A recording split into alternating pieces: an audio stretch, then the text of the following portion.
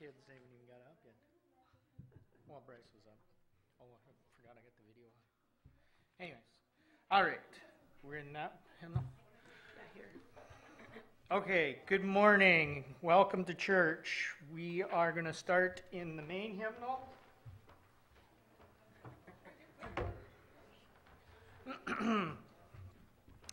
Page 98. Great is thy faith. All of them? They're probably still wiped right out. Pretty tired, that's for sure. All three.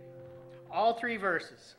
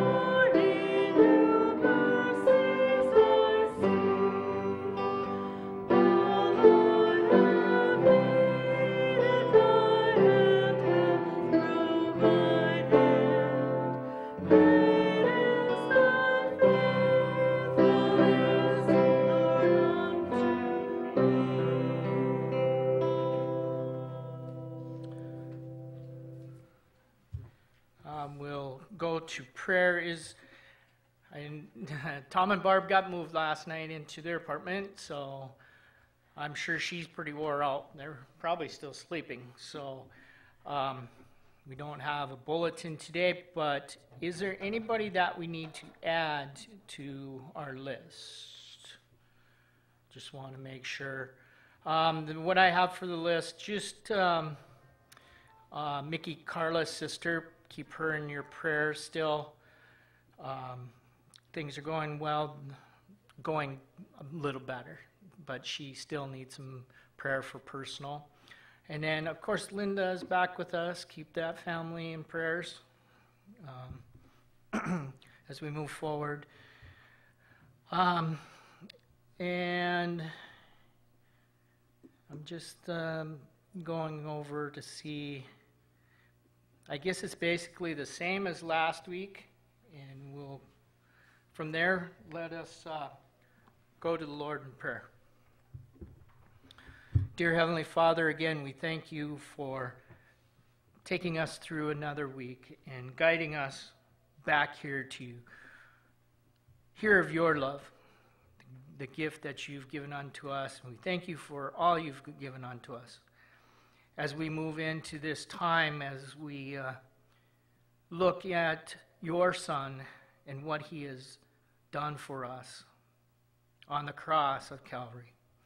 We thank you again, Lord, for those that you have healed, those that you are healing, and those that you are taking care of as you walk beside those and walk beside the families of those that are in need of your help. We ask you, Lord, to help us as we need to reach out to those that haven't heard of your love but need your love, especially in this time of the year. And we thank you, Lord, for all that you've supported us with, the care that you've given unto all. And if there's any out there that need our help, we know you will direct us in that direction. In Christ's name we pray. Amen. For our second hymn, we'll be in the hymnal, page 60, Burdens.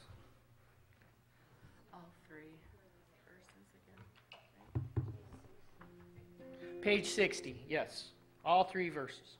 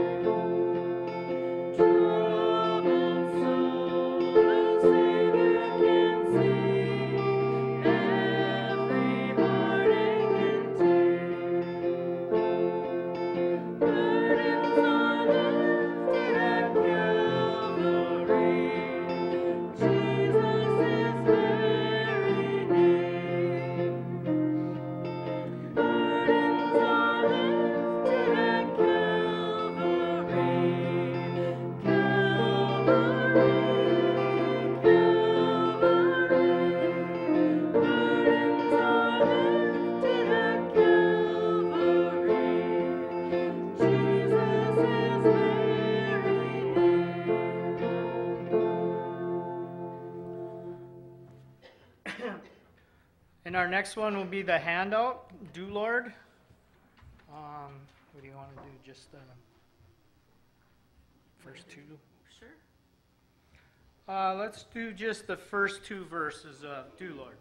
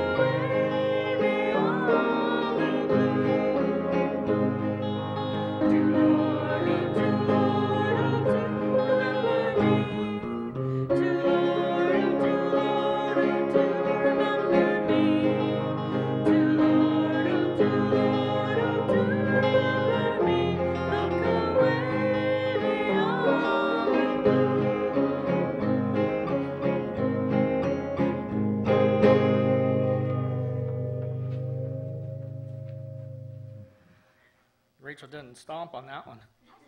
Oh, I didn't hear you. She was, yeah. I know, we appreciate Eddie putting that in because now we don't go through camp without everybody stomping in that part, so. Moving on to announcements this morning. As we said, got Tom and Barb, they spent their first night there at the apartment, so hopefully things will settle down. It's going to be a whirlwind with their house this week, but hopefully everything will go smoothly there. Also, communion today at the end of service. Ladies Bible study. I heard you guys did pretty good. You had a pretty good crowd, and We're going to go every other Monday, so we're not having it tomorrow. No, just so everybody hears it, no ladies Bible study tomorrow, but the next Monday, a week from tomorrow. April 11th, I believe. April, I think so. okay. April 11th, 5 o'clock here at the church. Okay. We're doing prophecy, if anybody's interested in joining. Prophecy. Okay. That's a deep With help subject. well, it's with the help of Max Jans. Oh, Yeah, We're just talking about it. okay. Good. Again, if you still have the bulletin from last week, the memorial for John in June, on June 18th. Time and place to follow. That's Saturday, June 18th. And have you counted the weeks yet? I think we're at like 15 or something like that. We're moving ever so steadily closer. I apologize. I was going to try and have a camp meeting this week, but with everything and going on with Barb and Tom moving, and I'm trying to finalize paperwork for retirement, so just didn't get to it this week. So maybe next week we can, maybe after church next week, because the following week, is that Easter? Yeah. So maybe we'll just do short one next week, and then just to get started. Okay. So we'll put that, so that must be, if that's the 11th, that must be the 18th, The 18th is Easter, I know. is it? Yes, so next week. So it'd be the 10th. 10th, yeah. Okay. The 10th, we will have a camp meeting after church. Okay. I believe that's all. Anybody else have anything, Mike? Anybody else? All right, I guess since we're not. Go ahead. That's the wrong number. I Okay, didn't look right. Sorry. no problem. That's the wrong. We always have glitches, so Yeah. that's no problem. I will find it real We'll quick. move on to the last song before the message would be In the Garden, 588. page 588.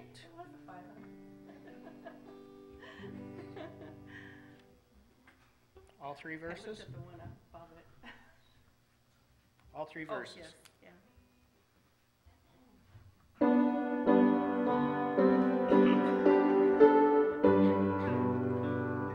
I come to the garden alone, the dew is still on the roses, and the voice of me calling on my ear, the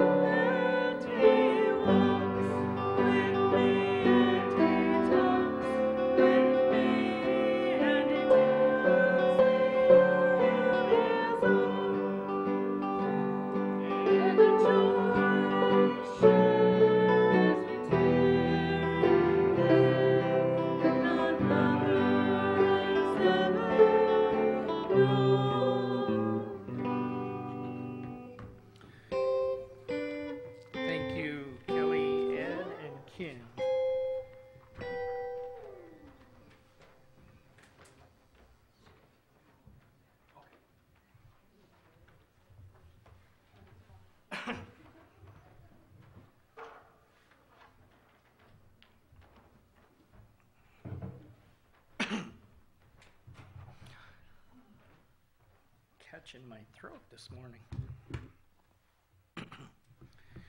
As we said, we will partake in communion at the end of the service today. So as we were saying, we have Easter coming up here in 3 weeks, and as the past week went, I got to thinking about that. The 40 days of Advent or whatever it is. I'm at the point where I wonder, as I watch through different religions and this and that, how people become saddened at this time of the year. And to me, yes, they're giving something up as Christ is giving up to show that, but it's gotten away from that. And as we see today, as we go through the scriptures today, we see that where Christ has humbled himself to be as one of us. And I think of that is when we come into Christmas, it's all joy and celebration that the birth of our Savior is upon us. We celebrate that at Christmas time. But when we come to his death and his resurrection, the gift that he's given unto us, it's not a celebration as much as it is for his birth. And I struggle to understand that, because why would we not celebrate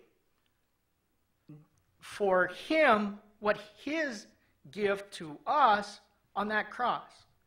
The gift that we got from God should be a celebration, because now he has given us birth, our birth into heaven. Once we believe what Christ did on the cross, that is a celebration. That is the best thing a believer could ever know, that we are saved by God's grace, his gift of his Son on the cross. And I said last week, as we go into Easter here, we'll start reading into this. And where I'd like to start today is in John 13. And before we go into reading on this, let's go to the Lord in prayer again. Dear Heavenly Father, again, we thank you for bringing us all together, the children of your children, coming together to learn of your love. Please, Lord, help me convey that love. Speak through me your words, that we all may understand the love that you pass on to us. And as we look into your words today, that we understand where Jesus was and what he represented. And we thank you, Lord, for Christ, his death, his burial, and his resurrection. In Christ's name we pray. Amen. So we'll start off in 13, and 13 has quite a few verses, and with communion I'm hoping to try and get through this, because this all leads up to why we celebrate Easter. But as we go through a precursor of him going to the cross, we need to understand, because at this point in chapter 13 is where he starts to show the disciples truly why he's here. I mean, they knew, but he really explains it to them. You have to realize it's only him and his disciples during the Passover, getting ready for the Passover feast. Then one of them sticks out in here. And as we go, we will see how this plays out. So chapter 13, verse 1 of John. Now before the feast of the Passover, when Jesus knew that his hour was come that he should depart out of this world unto the Father, having loved his own which were in the world, he loved them to the end. And I believe he's talking not only of the disciples, but he's talking of those that had faith in him and had faith that they knew where he was going. His followers. There was John the Baptist and all those that were following Christ at that time. And he loved unto them. But he knew, and I believe the end that he's talking here is not the end when he left the earth. It's the end that will be coming when he comes back and he takes all his believers, all us believers, back with him. To the end of times, I believe this is what he's speaking here. So we go into verse 2, and it said, "And a supper be ended, the devil having now put into the heart of Judas Iscariot, Simon's son, to betray him." So they're all in there together in this room, and at this point is where even if you are a believer and you're standing there with Christ,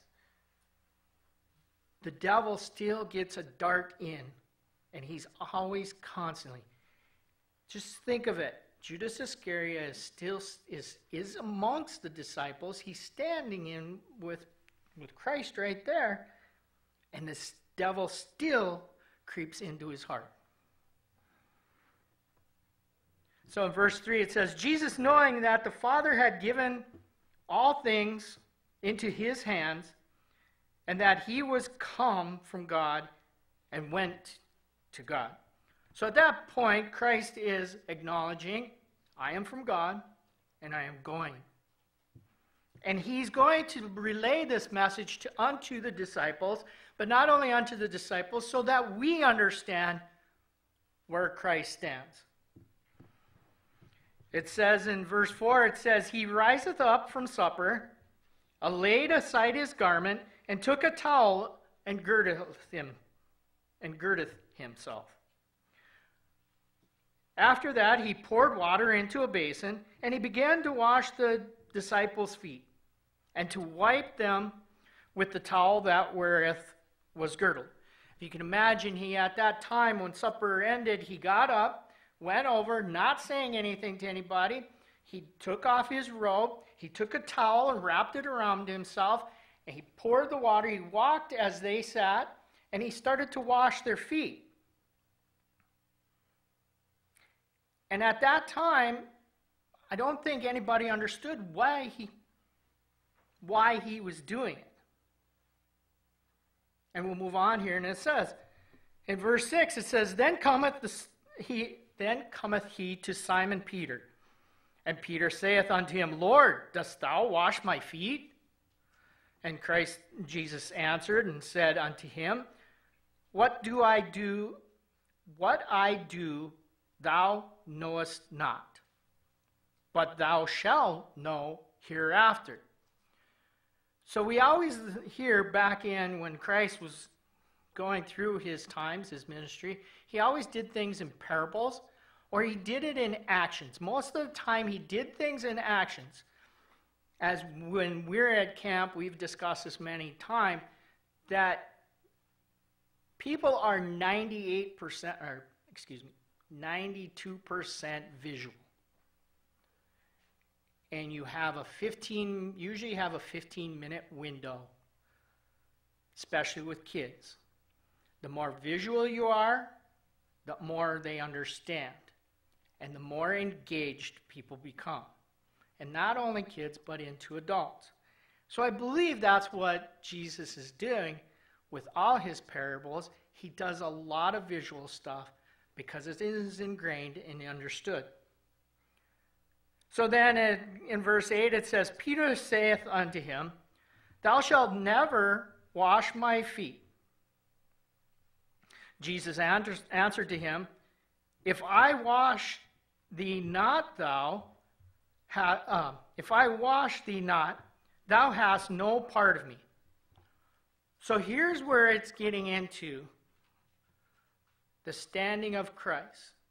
Back in those days, if you were to have your feet washed, if I remember this all right, if you were to have your feet washed, it showed of the cleansing of you. Those that did not, you went to like the Pharisees and that, they usually wore something that kept their feet clean, just to show, or they had servants washing their feet whenever they came inside. It was never any building that they entered into. Usually they washed their feet. And that was considered the soul of the body. What was the first thing to get dirty was your feet. So that was the first thing of your soul to get dirty. So when you washed that, that showed that you were supposedly clean. But most of the time it was a servant unto a master. And as we find here, the parable or the paradox that Christ is teaching, that, listen, if you won't let me, if you deny me to wash your feet, then you're denying me. Because what did Christ do for us? As the song said, what will wash away your sins? Nothing but the blood of Jesus. And that is the parable that is going here. So if you are not, as it says in 8, if I wash thee not, thou hast no part of me. We go into verse 9 and it says, Simon Peter saith unto him, Lord, not my feet only, but also my hands and my head.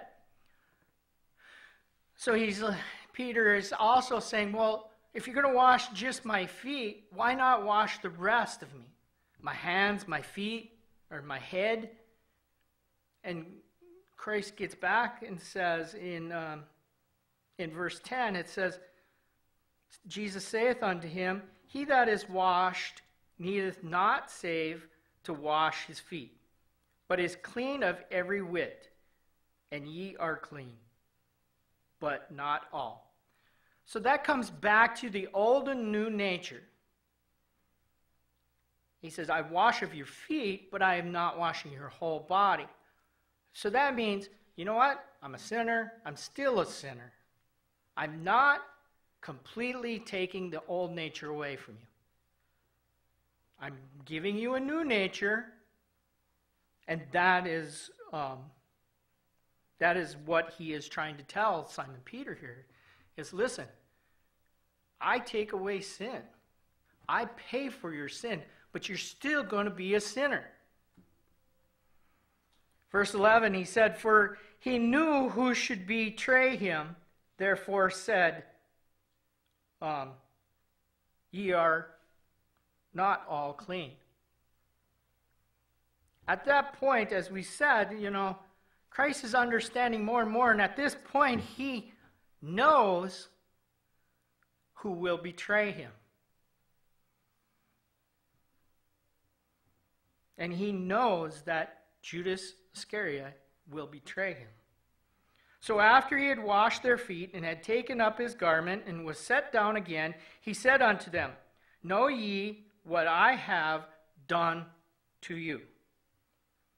13, it says, Ye call me Master and Lord, and ye say, Well, for so am I. 14, it says, If I then, your Lord and Master, have washed your feet, ye also ought to wash one another's feet. So in here, he's getting to the point, and it'll be further down here, but he's getting to the point of, if I am able to wash your feet, then you should be washing each other's feet. So what is it he's saying? As brethren of Christ, as the family of God, we should be helping each other. He says, I am the master and I wash your feet. Why shouldn't you wash each other's feet? Meaning, I take care of you. Why do you not take care of each other? And that's what he's getting at. And then we will understand more as we get further down. And I'm kind of moving fastly through this stuff. But I want to make sure we get through this chapter this week. So into verse 16 we go. 14.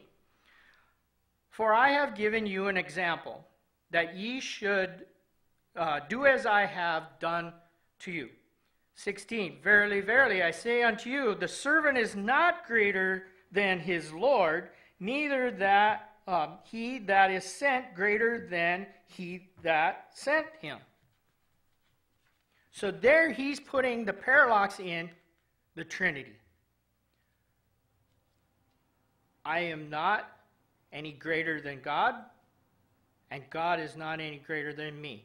Putting the parallel of the Trinity. As we go forward, we'll see the third person in that Trinity. That's why God is the Father, the Son, and the Holy Spirit. And we'll move on to verse 17. And he says in 17, he says, if ye know these things, happy are ye if ye do them. And that is getting to into that helping each other as Christians. We should be helping each other. You know, what more respect would it be to kneel down and wash your brother or sister's feet? You know, you're humbled, and you don't put any of that beneath you, and what respect it is to those. And then compare that in return, the respect you have for each other by doing that. He's getting at that point. No man is greater than any other man. There's nobody any better than anybody else. In God's eyes, we're all sinners and we're all doomed for hell. But once we believe what Christ has done on the cross, we are all now one of his children.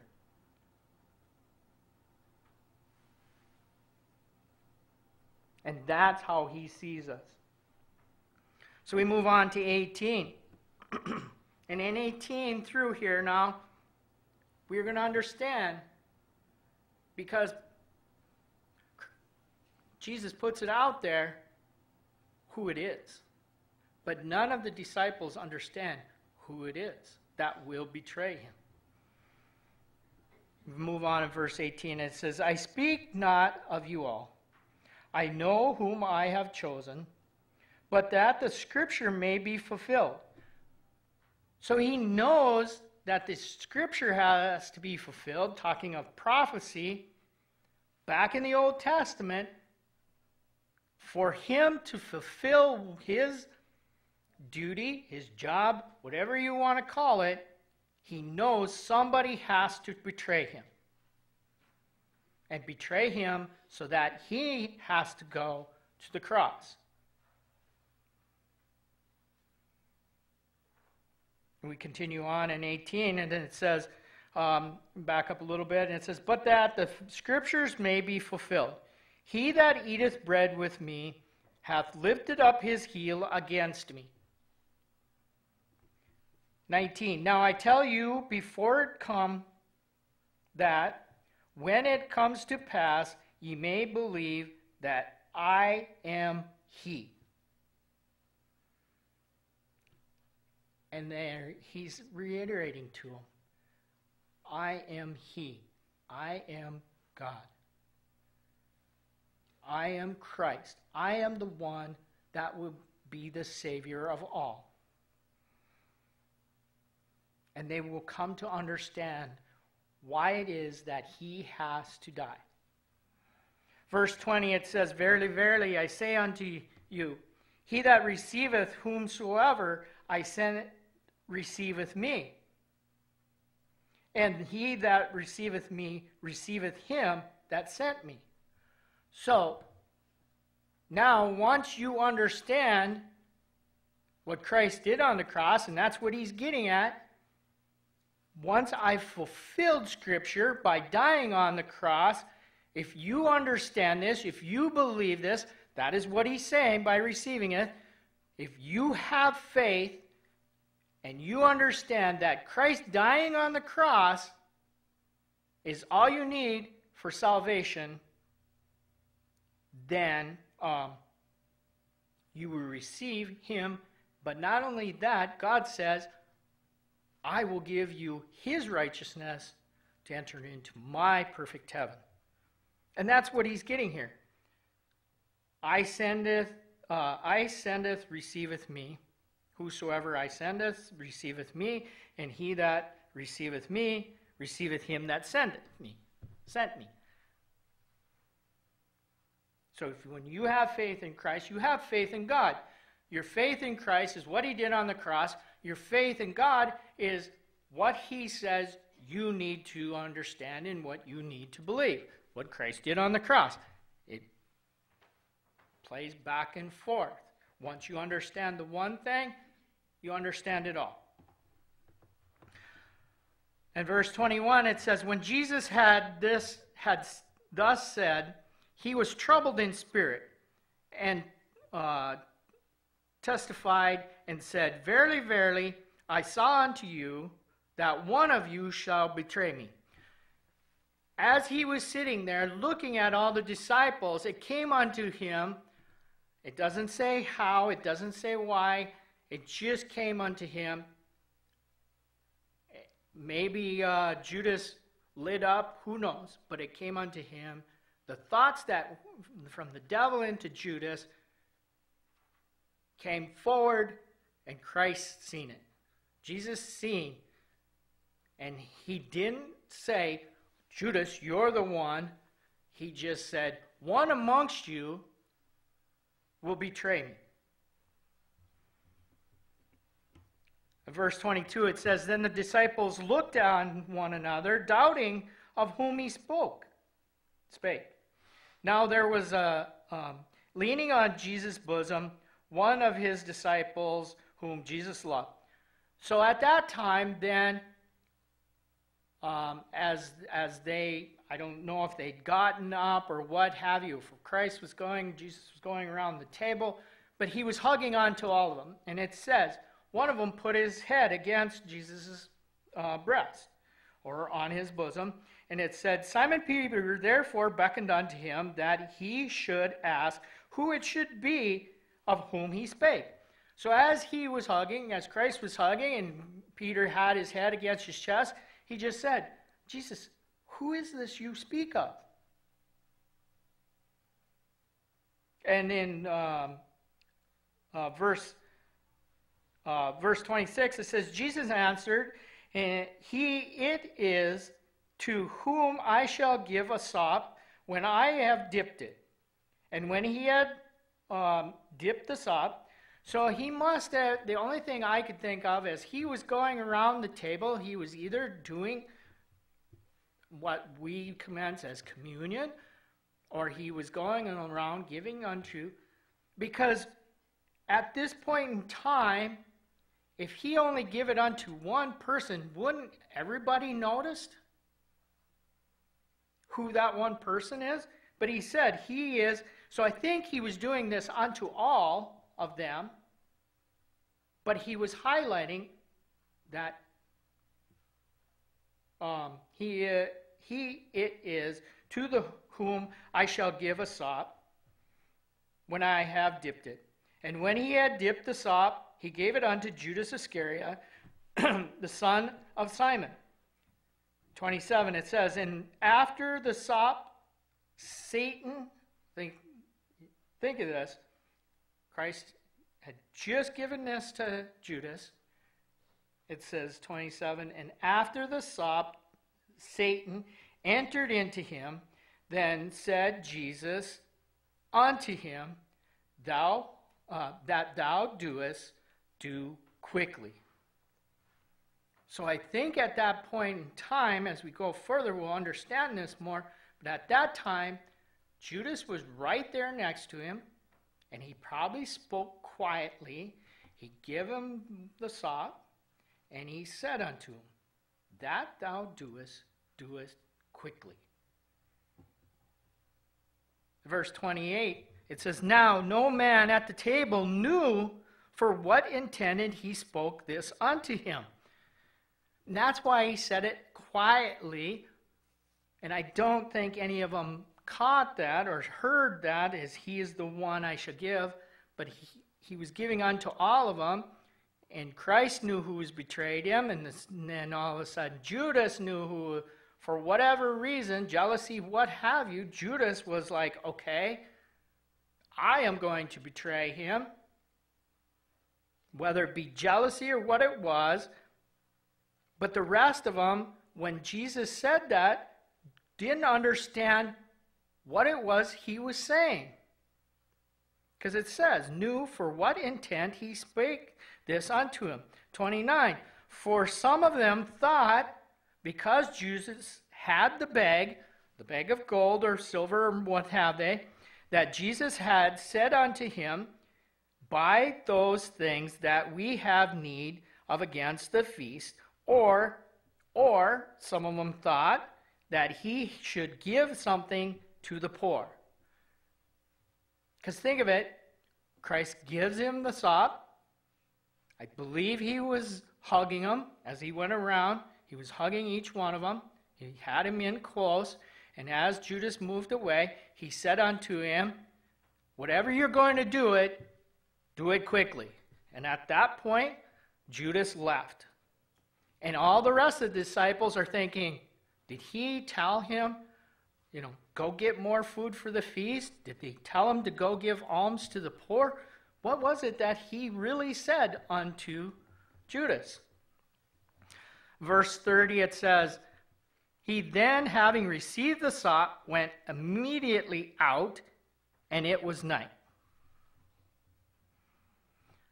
So in the same fold, as soon as Judas Iscariot left, we move on.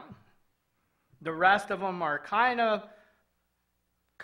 there, but Christ, now that Judas has left, Christ is now going to inform him, the rest of them, of what his plan is and where he is going. 31, it says, therefore, when he was gone out, Jesus said, now is the Son of Man glorified, and God is glorified in him. Remember, Judas had just left. Christ knew what he was going to do. Christ knew that by Judas now betraying him, the scriptures will be fulfilled. It set into motion him being betrayed, him being taken by the Jews, or accused by the Jews, the Pharisees and the Sadducees. He would be put in front of Caesar Augustus. He would be hung or placed on the cross. All this was set in motion. Now when Judas had left, he's telling the disciples what is going on. He's glorified. Now that he has set that in motion, God's glory, you will start to see God's glory coming up. 32, it said, if God be glorified in him, God should also be glorifying him in himself, and shall straightway glorify him. He's talking of himself. I'm glorifying, God has glorified me in what is about to happen. Now I am going to glorify God.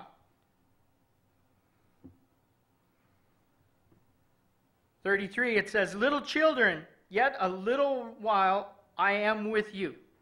Now he's talking to the disciples as children. Ye shall seek me, and as I said unto the Jews, whither I go, ye cannot come, so now I say unto you. And he's trying to tell them, I'm going on. And I'm going to do the work of my Father. And the work of my Father is for you. And now is when Christ gives them unto them the commandments that all believers should understand. These are the commandments unto all believers. In verse 34, a new commandment I give unto you, that ye love one another as I have loved you, that ye also love one another. Saying this twice. This is his commandment, to love one another. And the love for one another as brethren, as children of God, is the gift that God has given unto us, Christ as our Savior. 35, it says, by this shall all men know that they are my disciples, if ye have love one to another. We've talked about this before. What is the most love that you could give unto any man? The gift of Christ, the gift of God, Christ on the cross. The gift of everlasting life. What more love would you have for anyone to tell of a man that loved us, the Son of God, loved us so much that he gave his life for us as sinners, that our sin will be paid for? And then in 36 it says, Simon Peter said unto him, Lord, whither goest thou?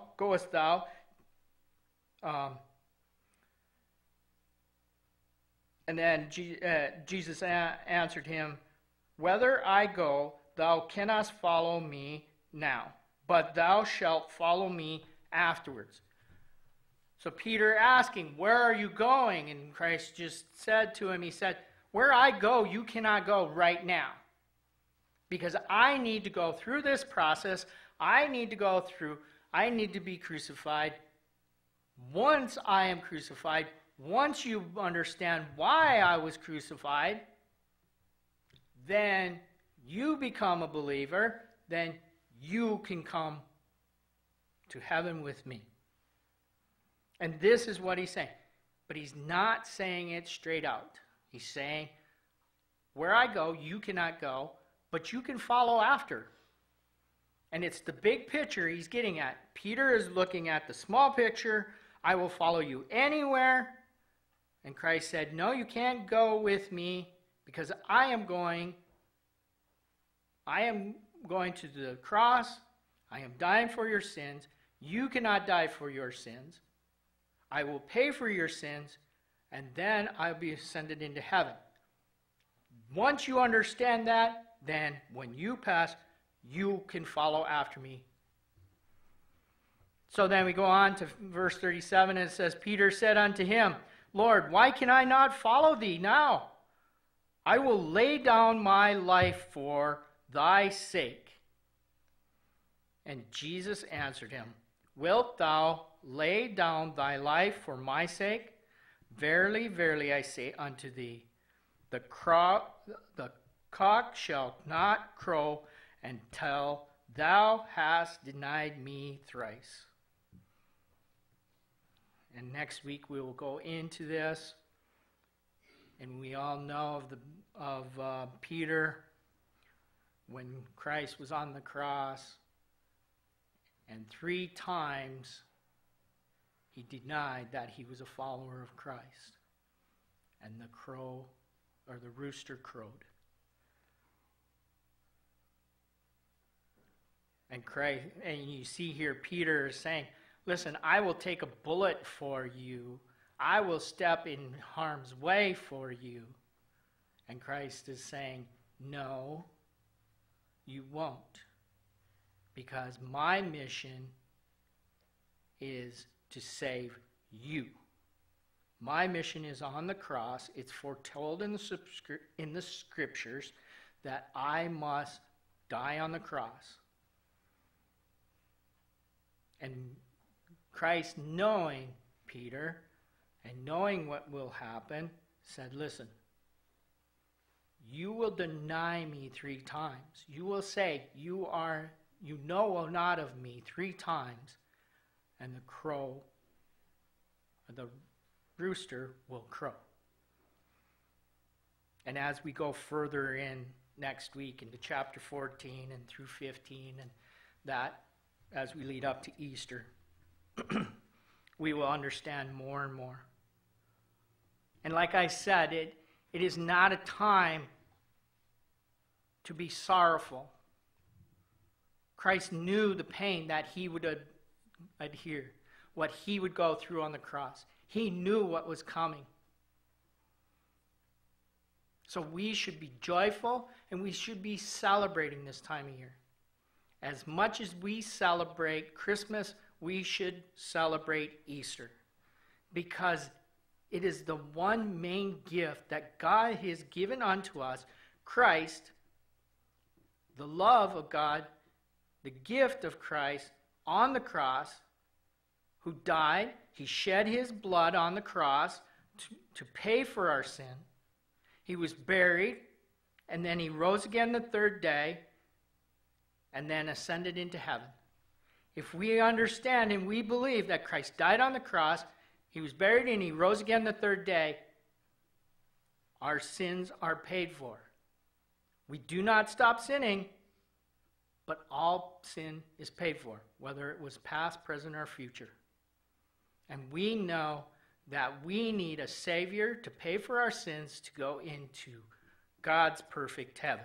He does not allow sin there.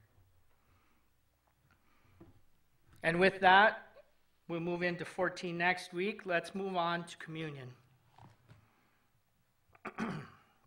Excuse me. In communion, if you would like to follow along, it's in 1 Corinthians chapter 11, verse 23. And it says there in verse 23, it says, "For I have received of the Lord that which also I delivered unto you, that the Lord Jesus Christ said, the same night in which he was betrayed," which we were just reading, "he took bread.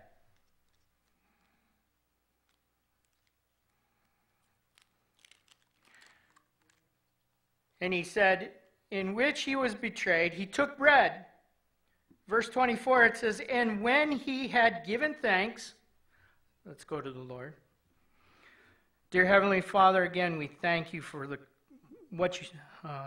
gift that you sent unto us, Christ at the cross, his death, his burial, and his resurrection, that our belief in only that, as we receive that and believe that, that is our payment. The payment of sin for all of our sin. And we thank you, Lord, that you shared this precious gift with us. In Christ's name we pray. Amen. After he'd given thanks, he brake it and he said, "Take, eat. This is my body, which is broken for you. This do in remembrance of me."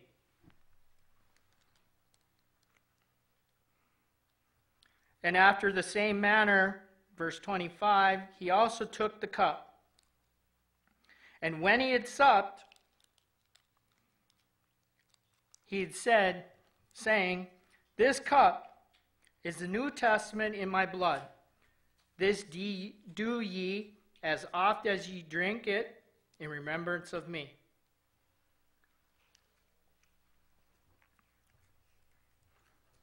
And it says in verse 27,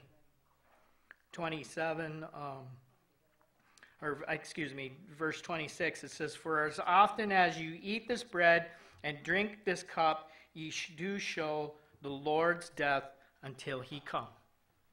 Let's bow our heads in prayer. Dear Heavenly Father, again, we thank you showing of the love that you've given unto us. That Christ knew what was on the horizon for him. And he knew that there had to be someone within his entourage that had to betray him. He knew that with the scripture that where he was going and what his mission was. And that was to be put upon the cross at Calvary to die, that his blood was shed to wash our sins, and that he was buried, and that he resurrected the third day, showing that he not only put down his life, but he also picked it back up, and that he had power over all, power over death. And us believing that we have that same power through him. But believing what Christ had done, he has given us, God has given us his righteousness to have power over that death, that we have everlasting love, everlasting life in your perfect heaven. We thank you again, Lord, for all you've done for us. Please take us this next week. Put a hedge of protection around us as we enjoy this week, and bring us all back together to learn of more of your love as we celebrate the time of year we call Easter, which is really of Christ's death. In Christ's name we pray. Amen.